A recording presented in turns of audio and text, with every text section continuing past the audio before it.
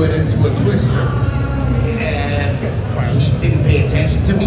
But when he jumped to bounce off the rope and do the crossbody, he actually turned in midair, and I was like, oh, so it was one of those things that happened in the moment, and he was kind of like testing me, like, okay, you asked me, you wanted to see me do it, and there it is. You know, so right then and there, that was like very important for me because I knew that there was something inside of him that I couldn't explain.